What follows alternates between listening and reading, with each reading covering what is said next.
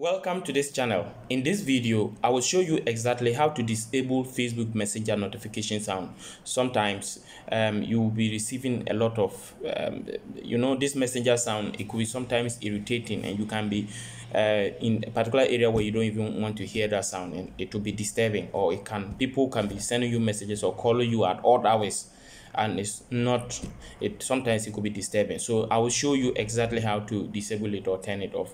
So you open the Messenger app, you will see some interface like what you're seeing on my screen. So you click on the three lines at the top left hand corner, then it will open.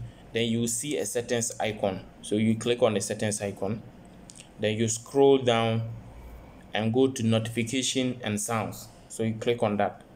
Now, when you get to this particular place, there are several things you can do. If you want to completely put your notification off, you click on customize notifications. Okay, then the allow notifications, you put it off. Once you put that one off, it will be completely off. Or you can put it on and rather put gentle notifications on. What that means is that silence notifications and only show them in the notification panel.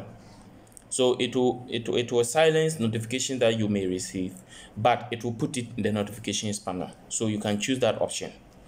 Then you can also choose the ringtone. Okay, you can customize and choose the one you want. So for example, by default, this is the one that is always there. Then you can change it to this one, or even any one of your choice.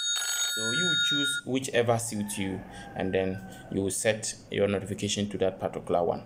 When you follow this procedure and you do exactly as I have indicated, you will be able to either put your notification off or change it to what you want in order to avoid some disturbances. Thank you for watching. Remember to subscribe to this channel, turn on the notification bell, and like this video for other videos like this. Once again, see you in the next video. You can leave your comments in the comment section if you have any problem.